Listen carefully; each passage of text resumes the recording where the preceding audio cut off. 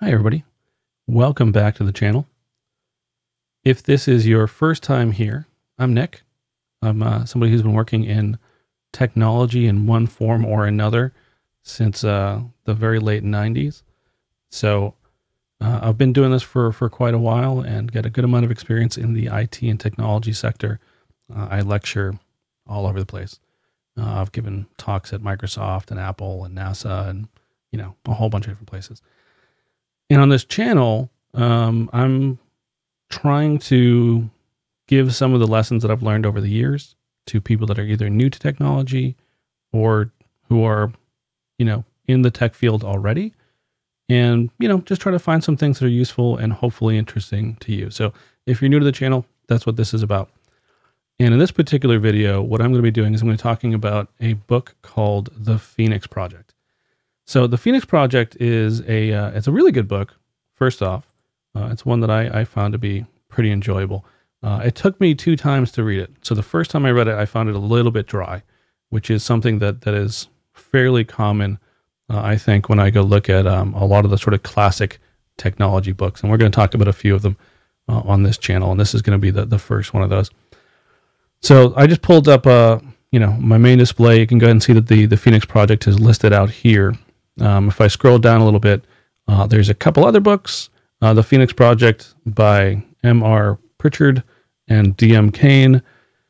These are not the ones I'm talking about, right? So the one that looks like it's about Nazis and the one that looks like it's some weird fantasy sci-fi romance thingy, neither of those, right? If you want to check them out, by all means, go do that. That's, maybe that's up your alley. But what we're talking about is this one right here, which is the Phoenix Project, a novel about IT, DevOps, and helping your business win, right? So despite the little smarmy subtitle, it's actually a very good book. And it's one that I think you should read for a couple different reasons. So the first one is whether or not you agree with the DevOps methodologies. It's a major change that's happened to the IT industry, right? And it's probably going to be here to stay. So I think that if you don't like the way that things are looking with DevOps, it's tough. Sorry, but not the whole sector is going to be DevOps shops. You're going to have plenty of, especially I think smaller environments.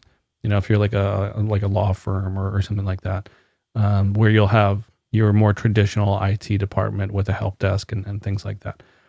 So, right, whether or not you agree with the DevOps philosophies, it's good to know what the big things in your industry are. And this is a big one. If you were a developer and you don't know the ideas behind like agile software development and like cascade software development, and even if the whole industry is moving to agile as happened, I don't know, maybe 10, 15 years ago, and you disagree and you think that more cascade top down where it's architected in advance kind of approach is better, that's fine. But you should know what the other side is arguing and what they like. For example, I don't consider myself primarily a programmer, but I've certainly done software development and programming in the past. And one of my preferences is I lean much more towards procedural or functional programming compared to object-oriented programming. I can do object-oriented. I'll do plenty of stuff in C#, and I learned Java at one point, even though at this point I basically don't remember any Java. It would it would probably take me as long to get it kind of back up to speed with Java as it would for someone to learn it from scratch, assuming they knew other languages. But I always lean more towards procedural and functional programming. And it's interesting to see the industry is sort of coming back around a little bit and moving away from object-oriented. But it's nice to know the arguments, right? So despite the fact that most of the guys in the object-oriented side of the world no longer are espousing things like polymorphism and those kind of benefits to object-oriented programming and all that kind of stuff, it's still good to know what they are.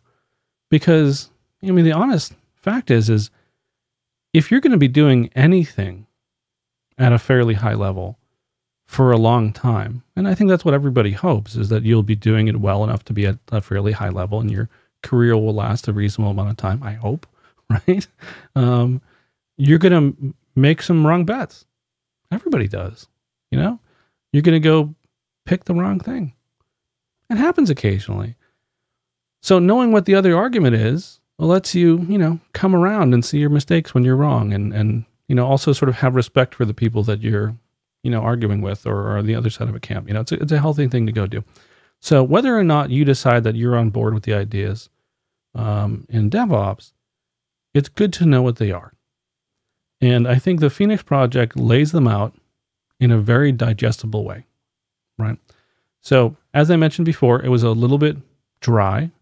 I think that's, not uncommon when you're looking at books that are about technology stuff and, the methodologies in which we approach things and stuff like that.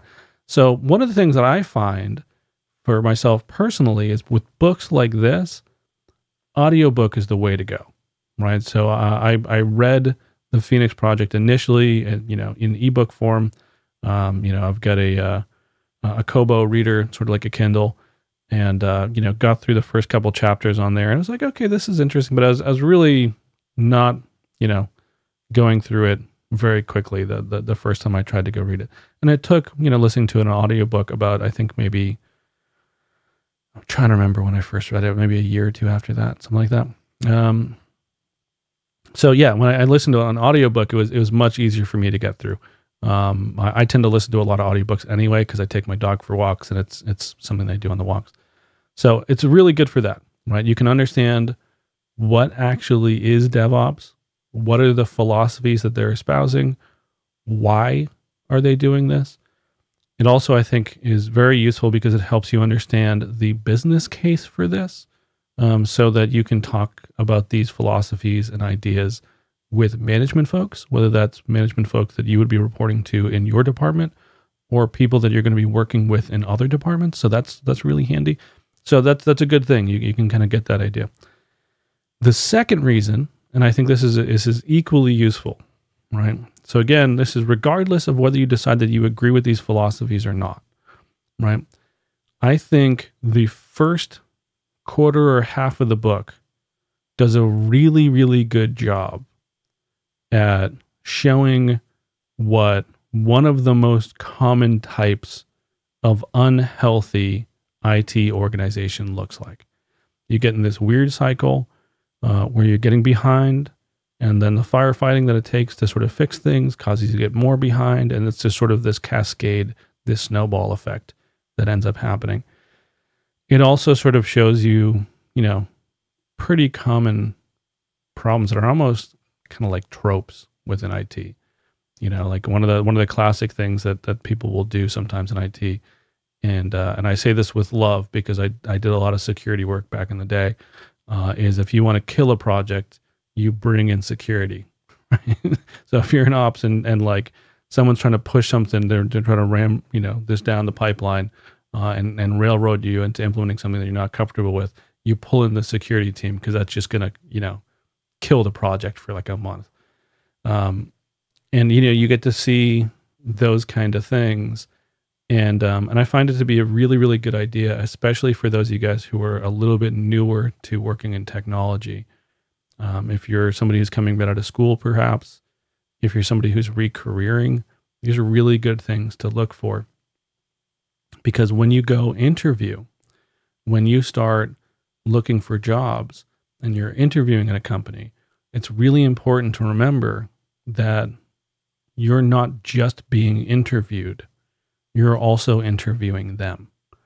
So by seeing an example of an unhealthy IT organization and the way that they prioritize things and stuff like that, you can then ask informed questions during your interview, because it's really important to remember that you're interviewing them as much as they're interviewing you.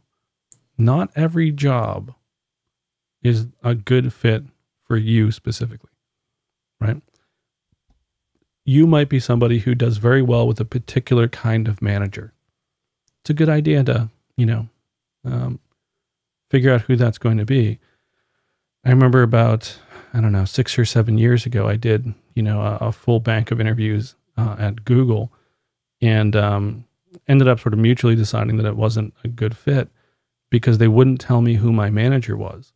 And I know that having a manager that I'm on the same page with is really, really important to me. So it was one of those things where it's like, I can't take a job if I don't know who I'm going to work for. And if any of you guys end up working at Google or work there already, they basically decide what team or department to put you in, and they might move you 3 months later. It's just you work for the company figures that stuff out. You don't work for a particular manager or have a sort of specific role. That role may change. And, that's, they're very open about it. They weren't, hiding that fact or anything like that. But for some people, that's not really what they're looking for. For other people, it's like, hey, I'm getting a lot of great perks. I'm making a lot of money. This is a great thing for me. For me, it wasn't. But anyway, you're going to be able to interview them and have ideas about what a bad environment might look like. It's not the only form of bad environment, but it's certainly one of them. And it's a pretty common one. I've seen environments like that in the past. I've experienced having a development team, quote unquote, throw things over the wall, as they describe in the book, at the very last minute, where we end up in operations having to fight fires and things like that. And, I was very fortunate where I worked at a lot of startups where a lot of the philosophies of having development and operations integrated were just kind of something that you had to do because there was a very small number of people. So you couldn't have a separate IT organization and a separate development organization. You kind of all had to do parts of the same thing. So a lot of the philosophies and stuff that they espouse, are things that you see in small companies. So it's useful to go look at that. So my recommendation to you is to go get a copy of the Phoenix Project, preferably on audiobook, and give it a listen. So that'll be your homework for the next couple of weeks. No grades, but that'll be your homework assignment for the next couple of weeks. If you are not aware of it already, a lot of libraries have gone completely digital. I know I live in Los Angeles, and we're really fortunate to have the LA Public Library System, and they're phenomenal. They have Overdrive and Livy and all these kind of great things where you can actually get audiobooks, download them right to your phone or your computer, and listen to them that way without having to pay for anything. If you would prefer to get it through Audible, personally, I have a subscription. I think they're great. If I had my stuff a little bit more together, I probably would have signed up for their program where you can get them to sponsor, podcasts or YouTube channels or things like that.